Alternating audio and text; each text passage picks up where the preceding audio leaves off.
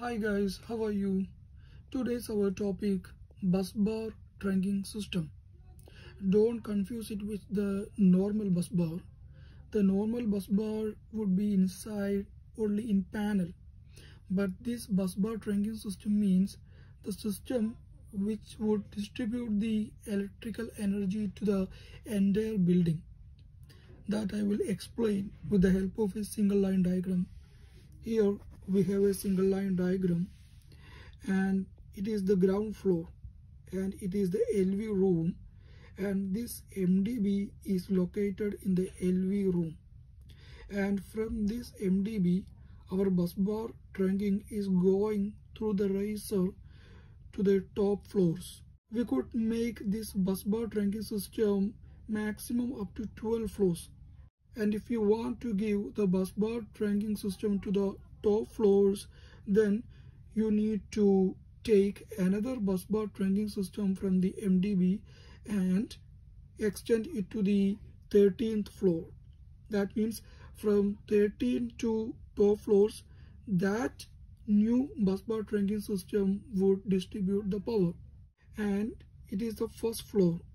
In the first floor, this busbar trunking system is going through the electrical room. All the electrical rooms are typical, same one above the another. So in the electrical room there would be a tap of box to take the busbar trunking system to the SNDB, and this tap off unit means it contains an MCCB. Okay, here for example I gave a specification of MCCB as tripole MCCB with 35 kilo-amp short circuit rating, and its load rating is 200 ampere. It's for just an example.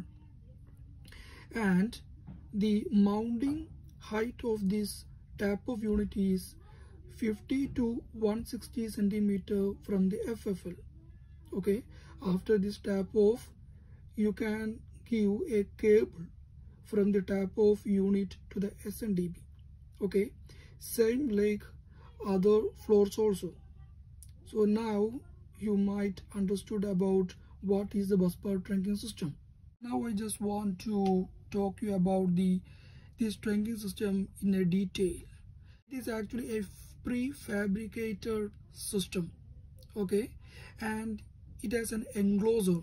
Enclosure means the enclosure which would enclose this trunking. Okay, this trunking contains 3 phases and a neutral and also an earth bar, and this enclosure would be metal or non-metallic.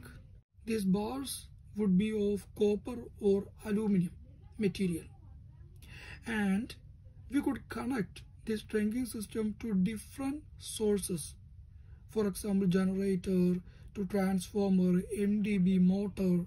Okay, and there are different shapes and sizes of this trunking system, and also the different configuration. All these depends upon the voltage and current of your system. And some advantages about the busbar trunking system. The main advantage is we could replace the cables. Okay, through that we could save the installation time and also the space. We could save the space. We knew that already. If you use cables for your entire electrical system, you need to install cable tray, and there would be a enormous space is required for the cable tray. But here there is no need of that much space for this trunking system.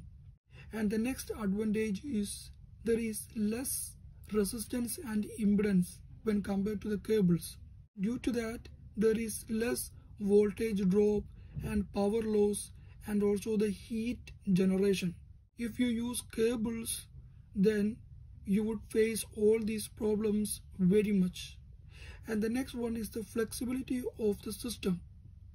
You can modify your busbar trunking system at any time, and also you could extend. Suppose you first installed your busbar trunking system up to 10 floors, Later on, if you want to extend this to 2 more floors, then you could extend easily, and you could replace your damaged busbar trunking system. This busbar trunking system comes up not a single piece. It comes up with piece by piece. Each piece contains 3 meter length. So if there is any damage, you would easily replace with the new one. And the next advantage is the safety. The fire hazards and the short circuit problem in the trunking system is very less when compared to the cables. And next one about the disadvantages.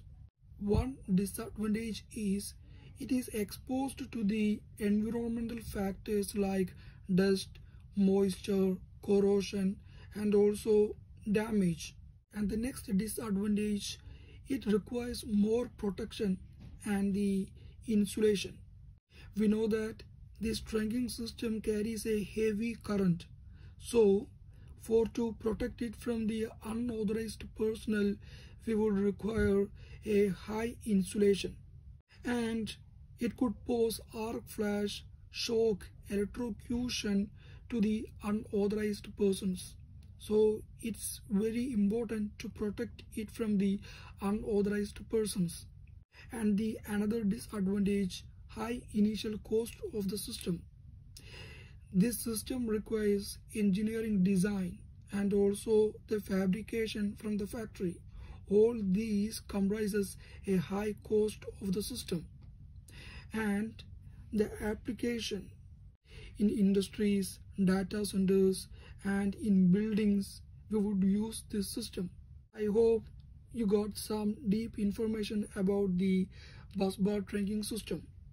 It's only a part 1 of this busbar trunking system. In the next part, I will explain to you about the requirements of the busbar trunking system. So please tune for the next video. And if you want more deep information like this, please subscribe my channel and visit my channel. Thanks for watching.